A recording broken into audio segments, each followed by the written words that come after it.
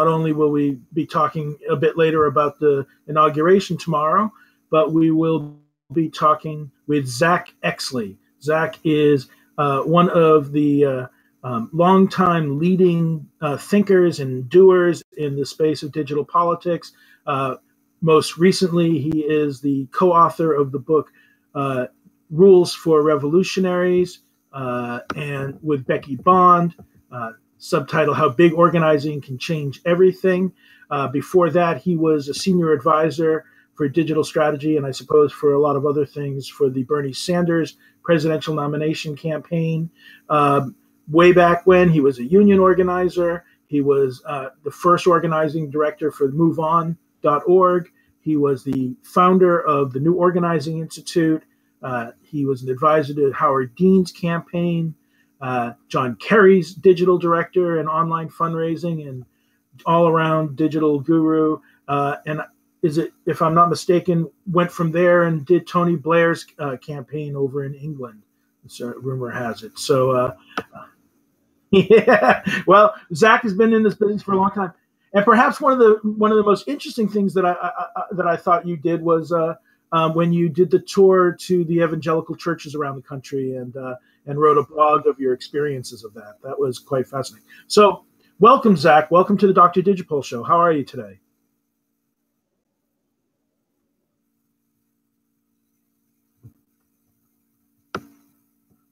Here I am again. I was just saying thanks for having me on the show, and then I went into you went into freeze a time warp or something. Yeah.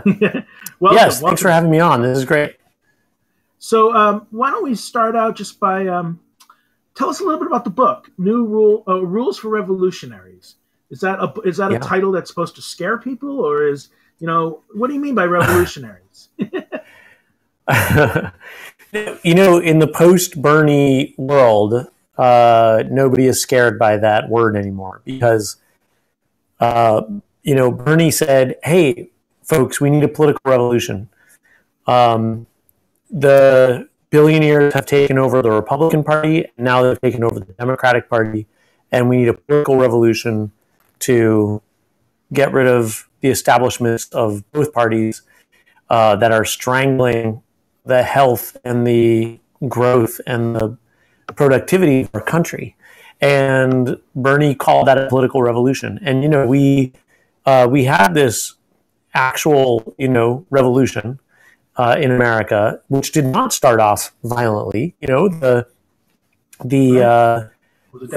states declared their independence, and they elected revolutionary governments. They elected new governments democratically, and they said, hey, we're doing this. And then the British said, okay, we're going to have a war over this. And then we got this constitution that gave us a way to have elections every 2 years, presidential elections every 4 years. And it's really a wonderful thing. And it's served us well. And we've never had any threat of coup or anything like that for our entire history. And so remember Jefferson said every generation needs to have its own revolution. And the beautiful thing that they gave us was a way to have a revolution without shooting each other up, and instead by just having these nice, boring old elections. So it's really a wonderful system, and we just haven't been using it for these 250 years the way it was intended. So Bernie said, hey, let's use it, and let's elect a brand new government. So in a way, I mean, there's the old Robert Michel, the academic, not the member of Congress, who wrote The Iron Law of Oligarchy. He who says organization says oligarchy. And in a sense, maybe what we're seeing and what led to the need for the revolution that Bernie was calling for was this inherent move from an organized government and structure to the coalescence of oligarchic power, which needed to be disrupted. Yeah, but on the campaign trail, Bernie, I can't tell you all the different ways I heard oligarchy pronounced in the different parts of the country. And often there were extra syllables thrown in there and all kinds of stuff. And so it was really interesting. I mean, oligarchy was not a word you heard thrown around all that much before the Bernie campaign either. At least I didn't. And so, yeah, I think that's a good way of, naming the problem of that we're up against, and I think it's a good framework for understanding, the powers, that have taken over our government. So when it came to the Bernie campaign, exactly how were you able to translate some of these ideas, which people weren't using the word oligarchy, but the notion of oligarchy is not a common household living room word. Mm-hmm. How were you able to get voters, people, not just understanding the words, but fired up about these concepts? What was the trick? They were fired up. That's the thing. Is I think Bernie was a great messenger, and he really connected with the people who were concerned with all this stuff. But I don't know if Bernie actually changed that many people's minds. I think people were really already prepped. They were angry. People were wondering, why has my income been going down for 40 years? People's real incomes have been going down for 40 years. I'm sure you've seen the statistic that people, let me see, I'm trying to remember the detail. People born in 1940, almost all of them, it was like 90 something percent, grew up and made way more money than their parents. And then people born in 1980 are not going to make as much as their parents. Only 40% of them are going to make as much as their parents. So there's a widespread understanding when you get outside of, these tiny little neighborhoods in a handful of big cities where rents are skyrocketing and everybody seems to be getting rich. When you get out of there, everybody really understands that their incomes have been falling. It's getting harder to make a living. It's getting harder to make ends meet. There's no question in people's minds. And, and the first time we saw that was when Obama ran for president, and people came out of the woodwork and they were talking about that. I went to 1 million Obama organizing meetings all over the country and watching that whole phenomenon. And people were really angry about their situation.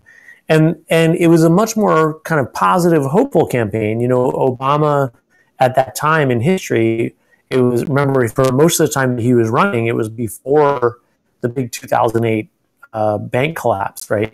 So he was running on this message of hope, and everything is going to be wonderful, and there was so much hopeful stuff around his election, right? So he generally ran on this very positive message. But if you were at the organizing meetings with the volunteers for Obama, they were talking about how bad things were getting in their communities and their lives. And what I heard over and over again was, we're organizing not just to make him president, but then to hold him accountable. And unfortunately, the Obama folks pulled the plug on that whole organization. So there wasn't anybody being held accountable during his presidency. But same thing happened with Bernie. And I think Bernie, his tone and his message was just so, it was really right there with where people were at. And I think people, what I sensed at so many meetings is that people were so frustrated with the way with the way the Obama White House had played out. They were like, wait a minute, where was all that hope and change? Like, we didn't get all that much of it. Incomes are still going down. Everything is still going down. Things aren't getting better. Things aren't turning around. And so I think Bernie's message was really right there with people's mindset, and people were really ready for somebody like Bernie that was not polished and shiny, but was just like telling it how it was. Well, it's interesting that you say that the feelings were already out there and that Bernie was able to tap into them. And I think there's a lot to that. I want to read to you a tweet that Donald Trump tweeted. Let's see, it's earlier this morning. Quote, it wasn't Donald Trump that divided the country. The country has been divided for a long time, stated today by the Reverend Franklin Graham. So I guess that's Billy Graham's son. So Trump is making the same argument, or similar argument, parallel argument, that the divisions in this country that people are accusing him of having created, that they were already here. Now, you were out there talking to people. You felt and you saw what the economic frustration and that you just described. Were you feeling the division out there at the same time? Is he right in saying that the divisiveness was also there? Yeah. I mean, I think I'm actually working on this project right now, looking at that division, and there, the thesis I'm kind of exploring, trying to check and see whether this is real or whether it's in my head, is that America has been divided into these two fake tribes. And one is the conservative Christian tribe, and the other is the progressive secular tribe. And but what and so there's this feeling like America is divided into these two subcultures. And of course, the reality is that it's way more complex than that. If you look at Christians or evangelical Christians, even, that's an incredibly diverse group, which, for example, includes, disproportionately includes African Americans, for example, who are not conservative, right? They're not conservative, at least if you look at a certain range of issues.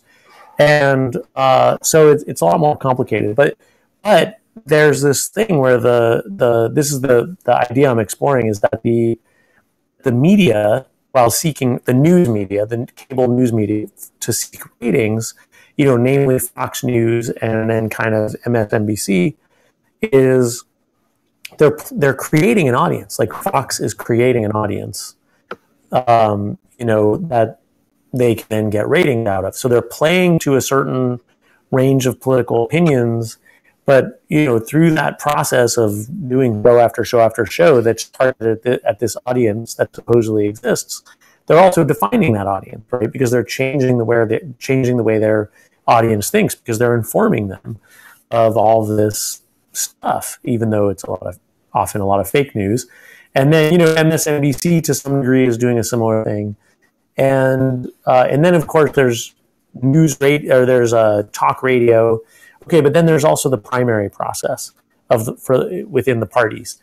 And so what we just saw, especially with the Republican Party, is these with all those candidates, the ones that came out really strong were the ones that were playing really effectively to that imagined tribe, right?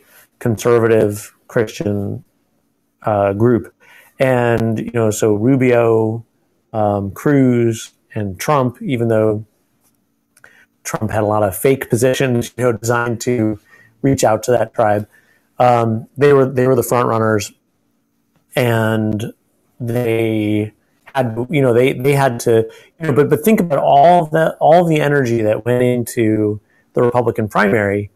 A lot of that energy, what it was really doing was helping to reinforce the identity of the Republican Party as being this Christian conservative thing. Yeah. So I think America is divided, but how much, and I think it's getting more divided, and in reality, it's divided between 1,000 different subcultures. But there are these forces in the media and with the political parties that are kind of trying to corral people into these two major cultures. Because if you have, it's easy. You have to have an audience. You can't speak to 1,000 different audiences. I mean, Hillary Clinton kind of tried to do that and lost. They always lose doing that. And there's a natural process of, sort of speaking to these audiences that you yourself create, whether you're a news network or a political party.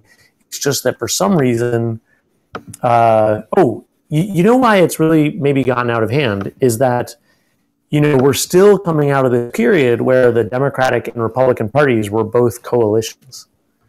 Like the Republican Party used to be a coalition of like Southern racists and Northern liberal, business types and upper middle class people. And then the Democratic Party was this weird coalition of like Black people and people of color, and then Northern white workers, and it was very confusing. And that was an evolution of an earlier iteration, which was a whole nother weird combination where it was the Republican Party was black people in the South and business people in the North, and the Democratic Party was Southern white racists and Northern workers. It was a whole different confusing mishmash. And so as long as you had this weird mishmash, each party representing a mishmash of the of class positions and ethnicities, then it was hard to see America as a bifurcated country, right? Because you had two parties that represented a range of working class and upper class people and people of color and white people. And but now, in our new alignment, the two parties are maybe the coalition has become a little bit more simplified, or maybe it hasn't. I don't know. I'm still trying to think through some of this stuff.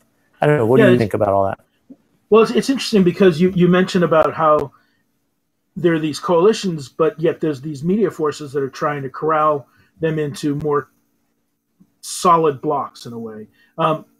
Pew Journalism Project yesterday came out with a report that showed that Fox News, among all voters, was the primary source for 19% of voters for their news. But that translated into 40% of Republicans or Trump voters considered Fox their primary source of news, and only 3% of the people who voted for Clinton. And in fact, when you look at the breakdown for Clinton, CNN, the top-rated source of news for Clinton voters, only scored at 18%, a point below Fox News national. Right. And so Fox News it's a huge phenomenon. It's a huge operation. And so the Clinton voters are all split up among a whole wide range of sources, whereas the Trump voters have all coalesced around a single primary unifying source of news with ancillary sources. Yeah.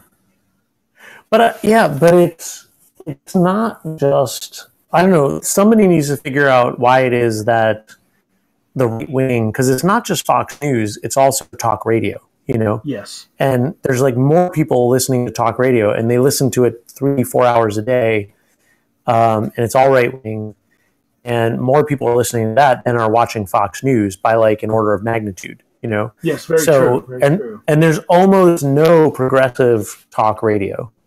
And there's almost no Democratic talk radio. I mean, there are a few shows, but they get hardly anybody listening. So, why is this? And MSNBC, like if you compare Fox to MSNBC, Fox has this really well thought out ideology. They bang it like a drum. They're single-minded, in the drive to, win everybody over to their way of thinking, and they know what they think. But whereas with MSNBC, I guess another thing to say is that with Fox is actually pretty radical. I mean, when you look at what they're saying as if it was normal, it's actually really, really radical. And they hate the government. They're openly maligning and questioning the patriotism of people just because they're Democrats and liberals, and they're awful, right? They worship business, they worship big business, they love corporate monopolies. I mean, it's crazy, right? And then MSNBC is actually like fair and balanced, in comparison. And so, MSNBC, they're branded as crazy lefties. Yeah, right, exactly, because of the whole Overton window thing. But MSNBC didn't even come out for Bernie. I mean, Fox was like championing these absolute nutcases like Cruz and Rubio, and right wing fanatics, like people who would not be let anywhere near politics a mere 25 years ago. Reagan would have had these guys arrested, and so, but then MSNBC like thinks that Bernie is too wacky and crazy. And most of the people on MSNBC were supporting Clinton or, towing a kind of neutral line or something. So it's, and I mean, you watch MSNBC, it's like, what do they believe? It's very hard to figure out, Right.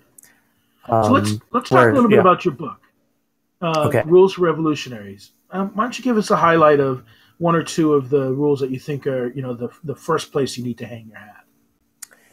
All right. Well, number one, the first rule is you don't get a revolution if you don't ask for one. Meaning, if you want to get a lot of people involved and you want to do big stuff and get stuff done, you have to ask people to do something big. You have to give people a big vision. You have to say, hey, everybody, in 10 years, we want to be here with, everybody, universal health care, free college tuition and reformed institutions, money out of politics. We've got a big vision. Let's start fighting for it, which is exactly what Bernie did, right? And everybody involved in the Bernie campaign, as with Obama, understood that electing him president was just one first step, and that there were going to be many steps after that. Fighting for Congress, fighting for state houses.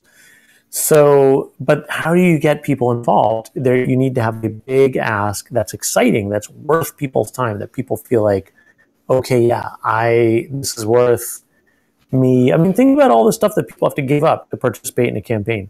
They're going to see their kids less. They're going to, not do that. They're not going to stay late and do that extra work in their new job. There's a lot of real sacrifices that people have to make, and it needs to be worth it. And so, comparing the Clinton and the Bernie campaign, Bernie had a big ask. He had a big vision of something that was going to be beautiful if we could achieve it. And Clinton, I actually did an experiment where I walked around town with a video camera and asked people, this was in the general, and I said, what does Trump stand for? What does he say he stands for? And everybody said, make America great again, build a wall, bomb the crap out of ISIS.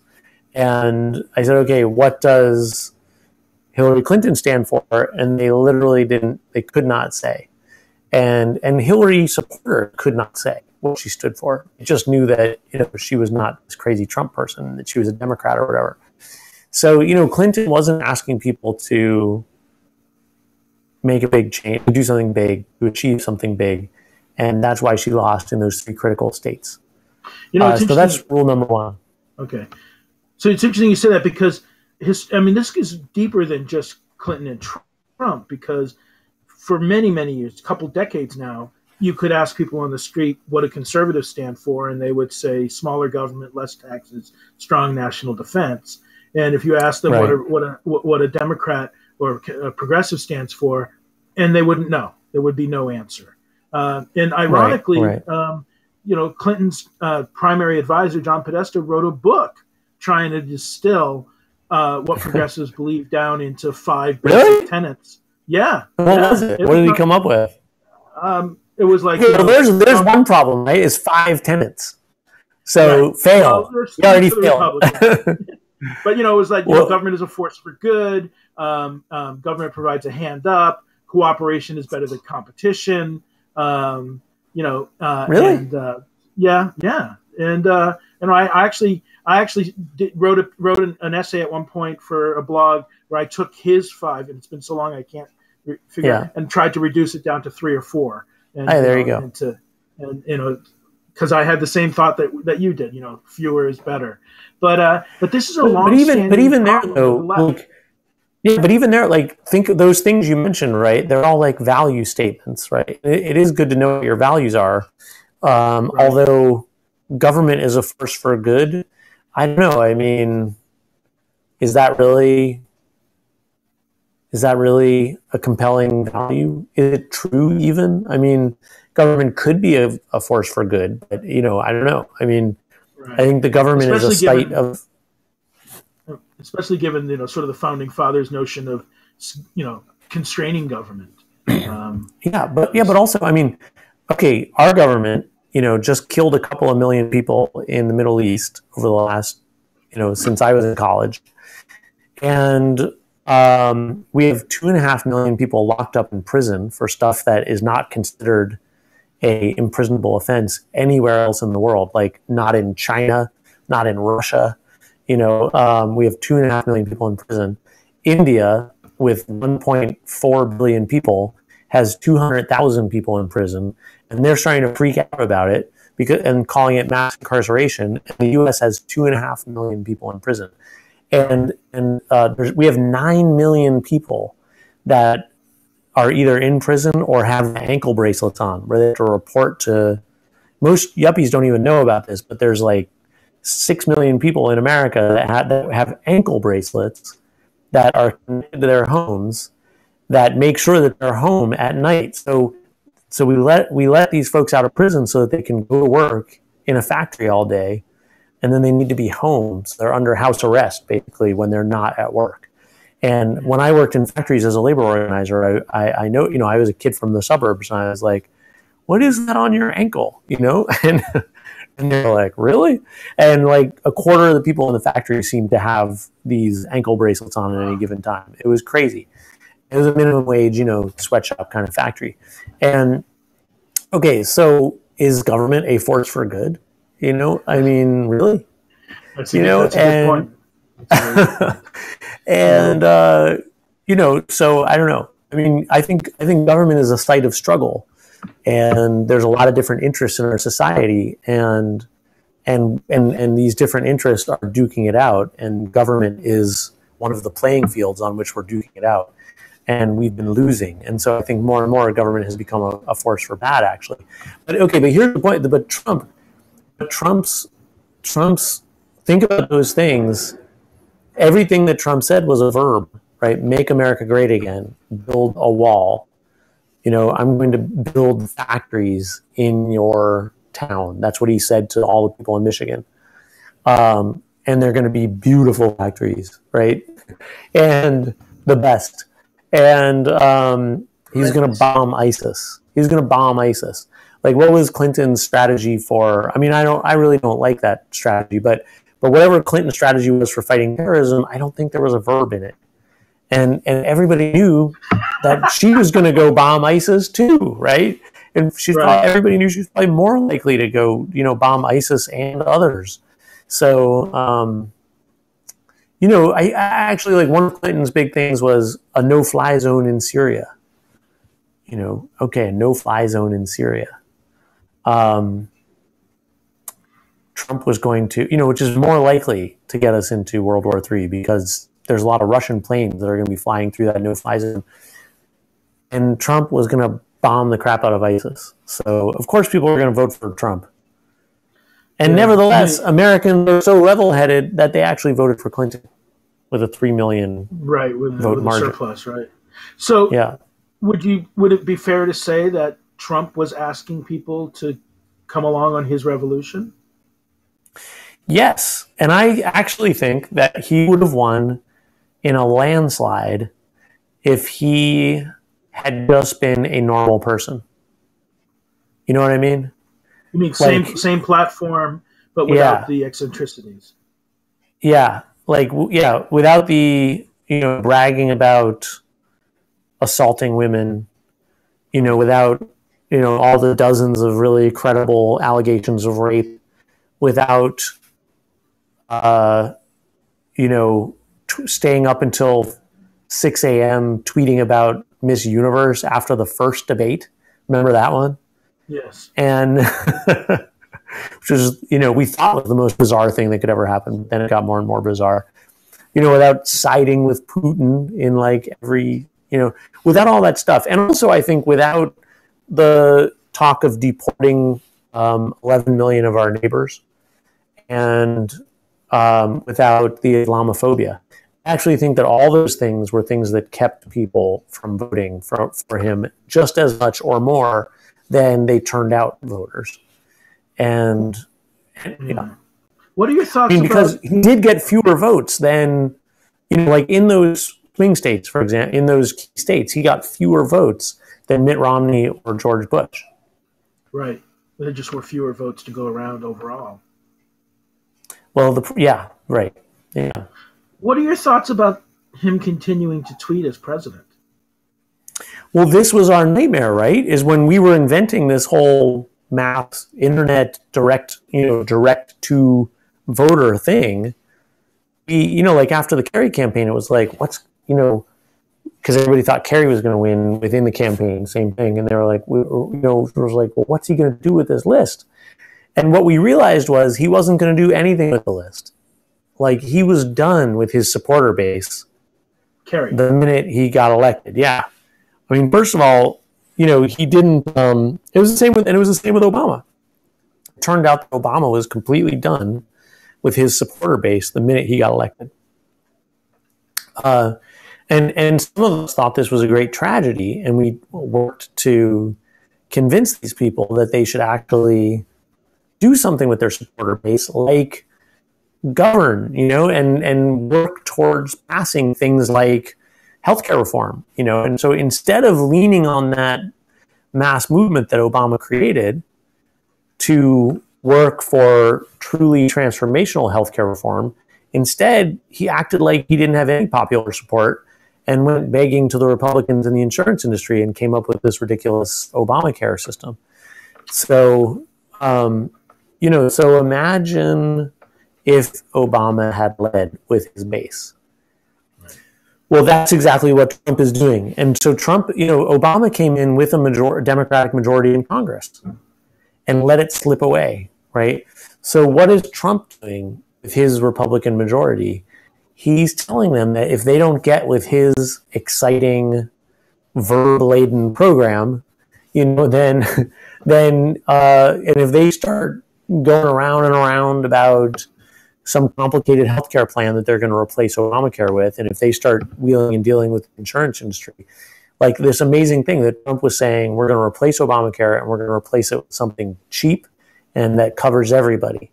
That's so brilliant, right? So they need, and he says he's going to use his Twitter supporters, his Twitter following, to whip the Republicans to do that. And he says that if Paul Ryan doesn't follow, he's going to just beat them all up with his online supporters. He's talking about using them like a weapon. And the thing is, Trump intuitively understands. Right. And this is the first time since, well, I was going to say Andrew Jackson, but I guess this is the first time since Roosevelt that we've had a mass movement leader in the White House. And he's a really scary one. So at the risk of putting you on the spot, to what extent do you think Bernie is using his followers to counter what's happening from the Trump side? Well, I'm sorry to say, but Bernie is not a mass movement leader in the same way Trump is. Bernie is a stump speech giver, and he gives a great stump speech. And in the context of a presidential campaign, the campaign was able to mobilize a huge number of people around Bernie's stump speech.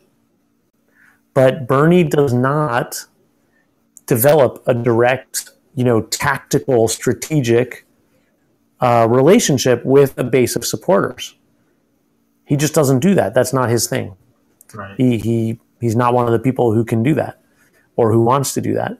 And so he's just kind of letting other people lead the base, but nobody really is. And so we don't have a mass movement right now that's being led or directed, which I think is a real shame. Right. Yeah, I totally agree. Well, I want to be mindful of your time. Yeah, thank you. Yeah. But give you an opportunity just for a final comment. We've got an inauguration tomorrow. Closing thoughts before we say goodbye for now. Well, it's going to be crazy. Who knows where this is all going to go? It's going to be a wild ride. This is going to be very interesting. And I don't know. We do need somebody to step up and lead. So if you're out there, person with the skills to lead another mass movement, please get cracking on that. Well, I hear you, and as they say, from your lips to God's ears.